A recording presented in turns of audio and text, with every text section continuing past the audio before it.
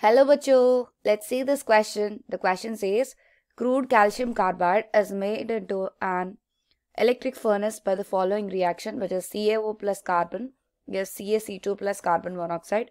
The product contains 80% CaC2 and 20% unreacted CaO. How much CaO is to be added to the furnace? Charge for each 1280 kg of pure CaC2 produced. तो चलिए इसके calculation देखते हैं. तो यहाँ पर forgetting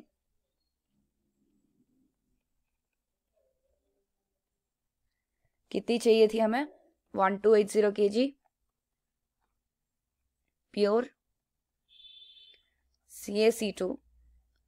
The CaO required is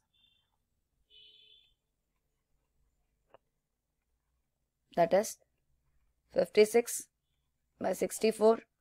इनके molecular weights हमें मेंशन किए हैं यहाँ पर, और इनटू इसकी वेट कितनी 1280. तो इसे करने पर हमें मिलेगा 1024. तो इसमें कितनी amount of CaO is present है? It is free CaO present will be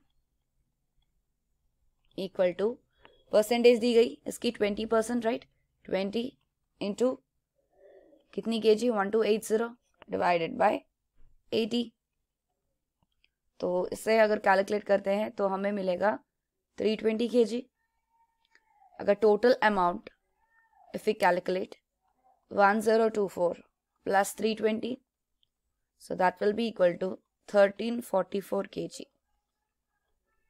तो हमारी ऑप्शन होगी option D is the correct answer. I hope you understand it well.